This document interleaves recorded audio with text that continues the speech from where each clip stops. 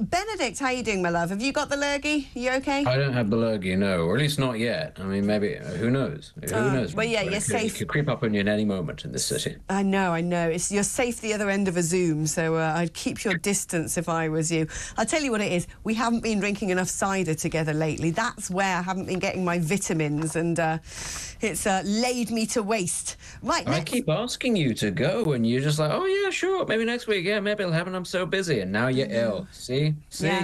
Yeah. No, it's karma. It's apple-based karma, I tell you that much. I know it is. I've been letting go of my good West Country principles. Shame on me. Now, talking about shame on, what do you make of this fact that there is a very young Labour MP, thought to be one of the wealthiest, actually. Henry Tufnell is his name. He was elected in mid and south of Pembrokeshire. Well, his parents seem to have a 20 million quid farm, and just before the budget, or just before the announcement that farmers were going to pay inheritance tax, his parents miraculously decided to transfer the entire family estates to his brother, thus avoiding having to pay up on the tax on 20 million quid's worth of farmland being handed over. Do you smell a rat here? I mean, what I would say is that I'd be more concerned if this hadn't happened, because it would betray a lack of ability to think laterally amongst our political class that would put me slightly in an uneasy position. So at least they're smart enough to do that in advance. Obviously, this is slightly untoward. That's the thing, is that everybody will be looking at this and going, hang on, what's going on here? Has somebody been given the heads up? But having said that, when you're talking about sort of farms and estates of a certain size, we're not talking here about sort of a small or to medium-sized farm holding. This is a significant chunk of land. The super wealthy are always one step ahead of government anyway, and that's partly why the new rules around farmland and inheritance tax is quite so ridiculous. This was never going to be something that caught out the gentleman farmers, the super rich, the people who do it to avoid inheritance tax. It was only ever going to catch out those people who do not, in fact, have a tax advisor on speed dial, and for whom it's not actually in their interest, or hasn't been up to now, to have one. So on the one hand, I think I can say, yeah, not a good look.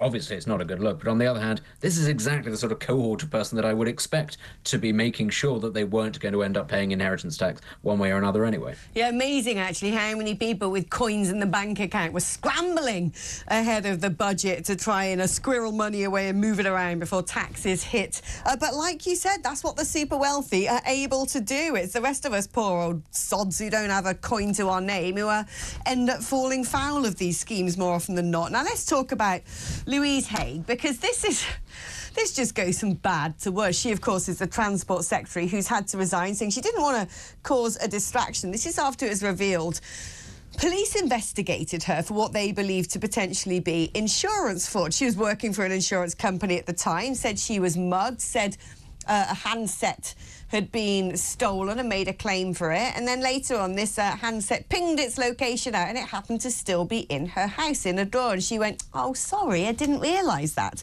Other reports that I've read seem to say mobile phones plural, which makes you wonder what's really going on here, because for the police to be called in to investigate something like this seems a bit weird, unless they thought it was on a far greater scale than just one little case of accidentally saying something got nicked when it didn't. Although if you get mugged and you don't realise what's been nicked, that to me is a bit weird. You kind of notice if your phone would have gone, surely. You use your phone all the time. You would notice if it had gone, but I don't know.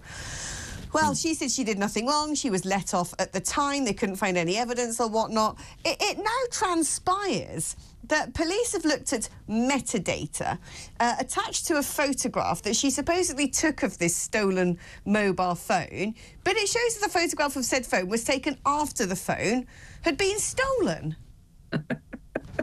Yeah, I heard this at the time, and I just thought it's very classically incompetent, frankly. Well, one thing I would say is I'm delighted to hear that the Metropolitan Police is finally taking the idea of mobile crime, phone-related crime seriously.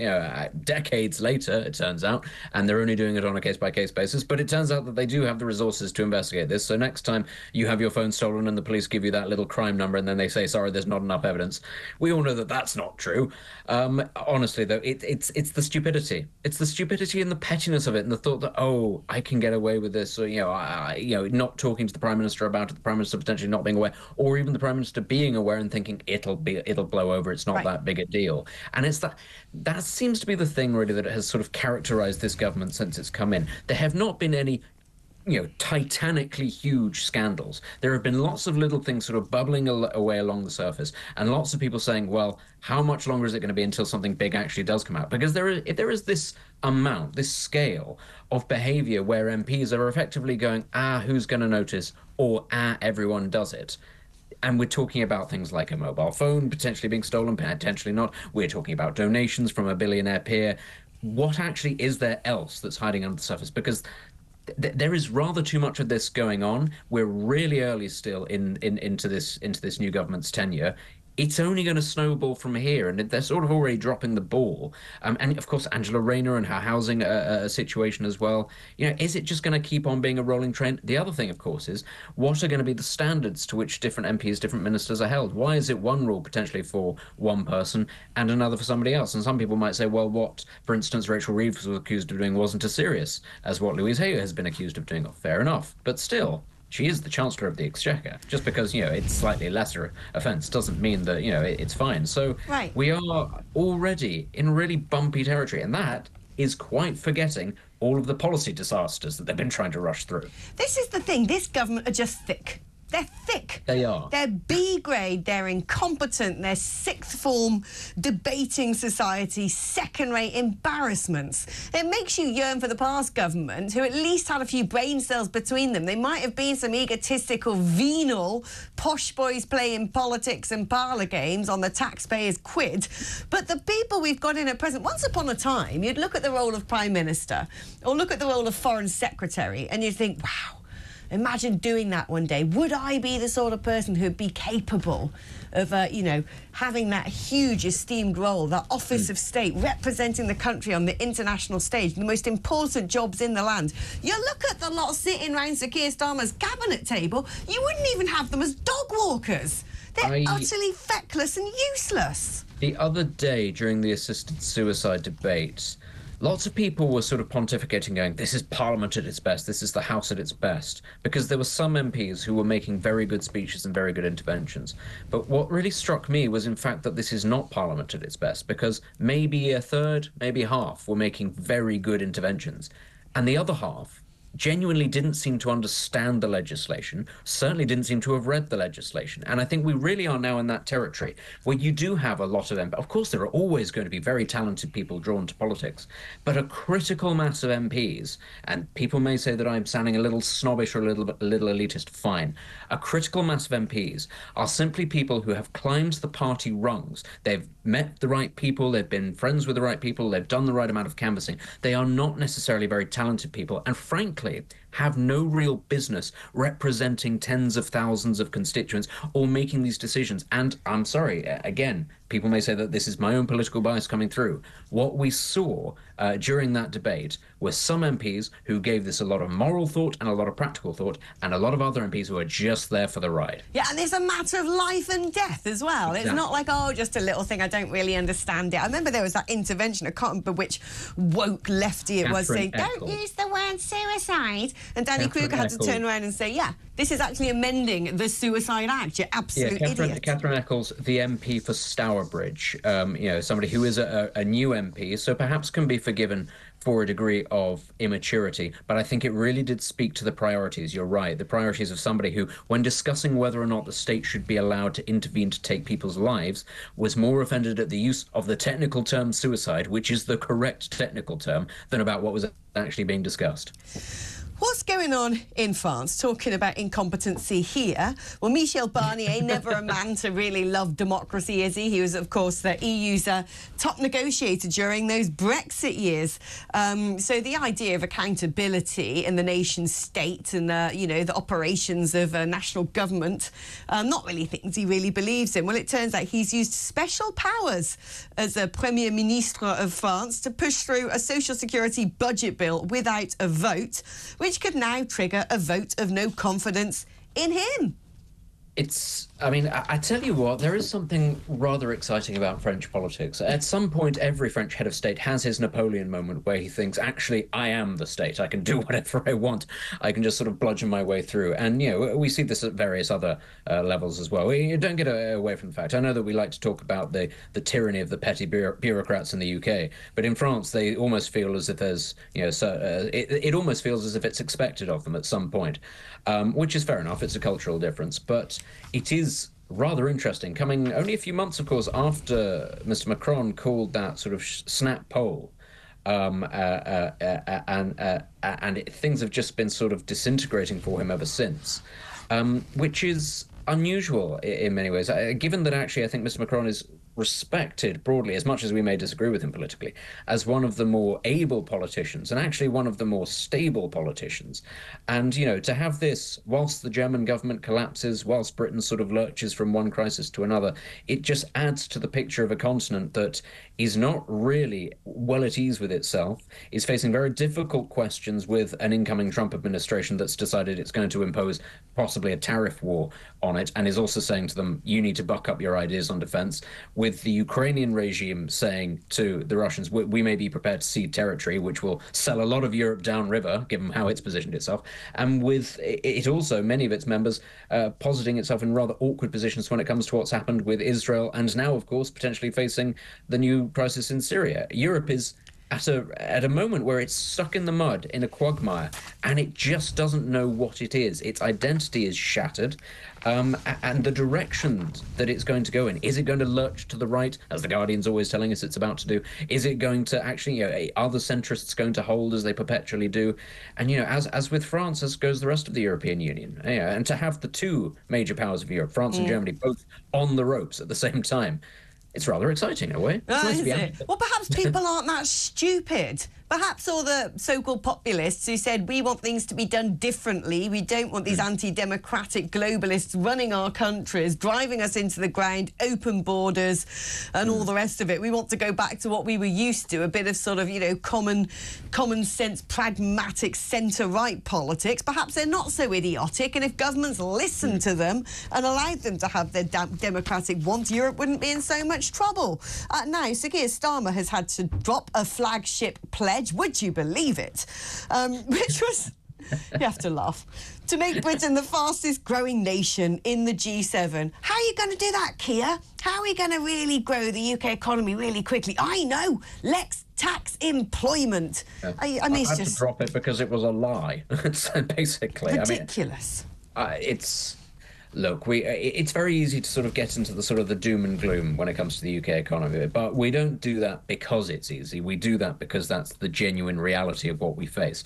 Britain should be an energy-independent country with some of the lowest prices in the world. It has chosen to have the most expensive energy prices in the world and the most regressive, frankly, when it comes to renewable energy policies. We are taxing ourselves at a level that is unheard of out of wartime, and unnecessary, frankly. And for what? Not for improving services, for keeping services afloat. We are, creating an asylum system that is unfit for purpose and that is draining the exchequer of billions every year. We have created a situation where the benefits system, and I know they've renamed it, but it is the good old benefits system, is at a titanic level. The amount of money that is being taken out of the system, a lot of it fraudulently, and as sort of in its totality, we are frightening off businesses already based here and businesses from overseas that might be inclined to invest in us. And I understand the reasons why Labour think they have to do this, because it's baked into their ideology. But honestly, what the Tories did for the last 14 years is just going to carry on at a slightly faster pace under Labour. That's all that we have now. Yeah, I mean, it just seems to be across the whole of the West, everyone's become sort of woe-begotten, weak-willed and wimpish, not standing up for things anymore, saying, oh, do you know what, we're not going to just hand out money to people who don't want to work. You can't just break into the country. Please don't smoke cannabis in the street. I mean, it's just madness. Everything's just gone soft. I would say that the election of Donald Trump, and I say this as somebody who is incredibly cautious about him just as a prospect and his ideology, I do think that this is going to be different from last time. I think it's going to be a lot more aggressive, a lot more expansive. I don't think it's going to be so much America first. I do think there is going to be a concerted effort from certain wings of the Republican Party and the tech bro industry, if you like, to have a lot more influence in what goes on in Europe. I think that they are waking up there. to the direction that many Western countries are going in.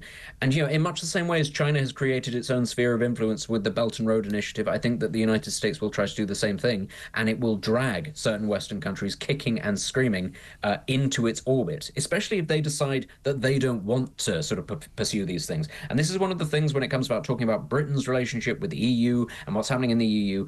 If you choose managed decline, which is what we in Europe are choosing, you can't then complain when a bigger, stronger player comes along, puts you in a headlock and goes, well, you're going to do what we want you to do now, because that's your future. And that is what will happen. Well, don't you worry, because Sir Keir Starmer's got the best idea of how to shake things up in government. That's right. He's got a new head of the civil service, replacing Simon Case, who's been Cabinet Secretary since 2020. He's standing down due to ill health. They're bringing in someone called Sir Chris Wormold. He is the new Cabinet Secretary, 56 years old. But the problem with old Sir Chris Wormold is he's been around the block a lot of times. He's got a lot of, let's say, political baggage. Yeah. I mean, to be honest, find me a civil servant these days, a senior civil servant these days who doesn't come with a lot of baggage. I think it sort of comes with the territory. It's one of those things where, on the one hand, this really does matter, because these are the individuals who actually run our country. And so their background and what they've been involved in, be it anything to do with COVID or any of the other things that are on the rap sheet. And of course, because civil servants tend to get shuffled around different departments, you'll tend to find that lots of them have been across all sorts of things that perhaps the public wouldn't be too happy with. But on the one hand, it's very important who it is that's very high up in the civil service. Obviously, as I say, these are the people that really run the country, not the politicians. On the other hand, because we don't really have any recourse to removing these people, unless you somehow elect a prime minister who is prepared to sack everybody, which just doesn't happen, it's one of those very frustrating things where you see the names of the individuals and you recognize who they are because they've been in this department or that department, but all you can do is shrug, because it's not like you can get that person out at the next election, because governments keep these people around because they need to keep the civil service on side, or at least that's what they feel they need to do. So, you know, Chris Wormold, congratulations. There's nothing we can do about these people until we get a prime minister or a government that is absolutely hell-bent above anything else on civil service reform rather than its own ideological struggles. Benedict, thank you ever so much, my darling. You've saved me a few moments of a conversation through my sort of catarrhed up state.